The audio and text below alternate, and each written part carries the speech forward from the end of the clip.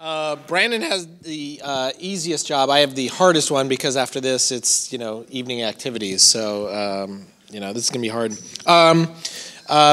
fact, the funny part is I actually have the easiest talk in the world because I'm David Aronchick. I helped found the Kubeflow project, but I basically do nothing. All these people are doing the stuff that makes Kubeflow great. We're just kind of wiring it together. Everyone hears about ML, it's changing the world, it's changing the dynamics, eating everything. But the problem is that most of the world is like this. There's magical AI goodness on one side, and everyone else is on the other side, and in between there's just lots of pain.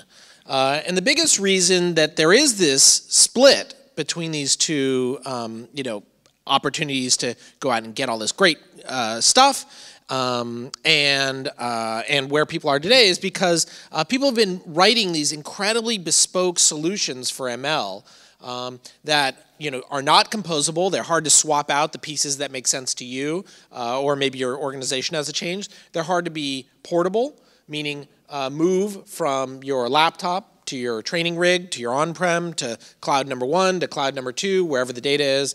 And then finally, it's hard to scale. So you might be able to get it running on a single machine, but then to go and do that just like OpenAI did on 2,500 machines is very, very challenging. To dive into each of those very briefly, around the composability, people think about ML as just being this model. But in fact, that's not what it is at all. It's all these other things that end up being around it. And those other things are the things that people, great companies and projects have solved. Again, like the folks up here. Pachyderm is doing the data analysis portion. Jupyter is doing the interactive research.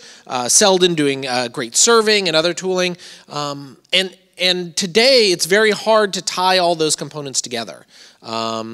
Similarly, portability, once you get your stack up and running on top of Kubernetes, it may be made up of this many layers or more. And when I talk about that pipeline earlier, that may just be that top portion, let alone everything that's below it. And then you go to your training rig and it's something completely different. And then you go to your cloud and it's something completely different again.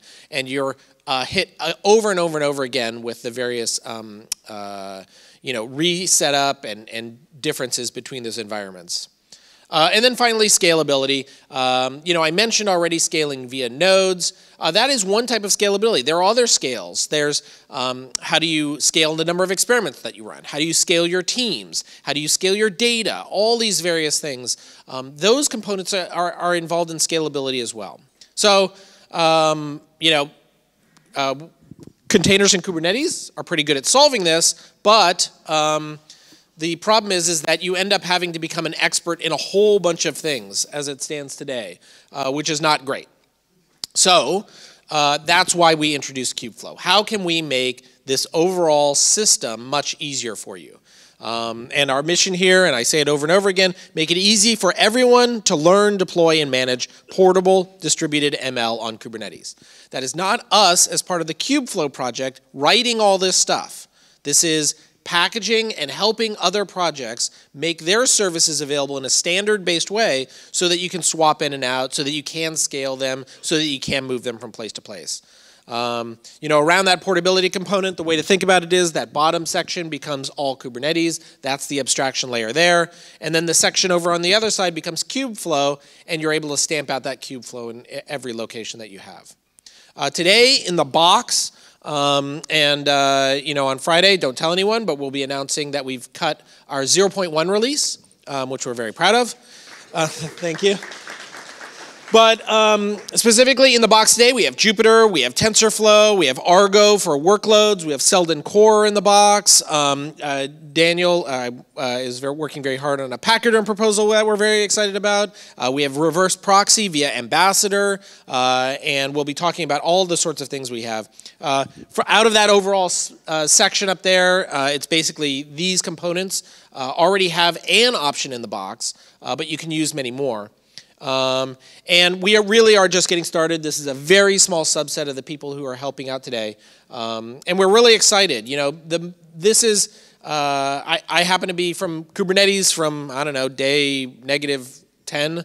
It really feels like that again. There were so many, when we first got Kubernetes up and running, there were so many container solutions, so many orchestration solutions. Everyone was just looking for something to rally around, and that's what Kubernetes provided. Kubeflow feels very, very similar. It feels like there's so much activity, and everyone just wants a place, a community, to come together and rally together and form this vision of what we all think is right in the world, and that's what we're trying to do. So thank you very much.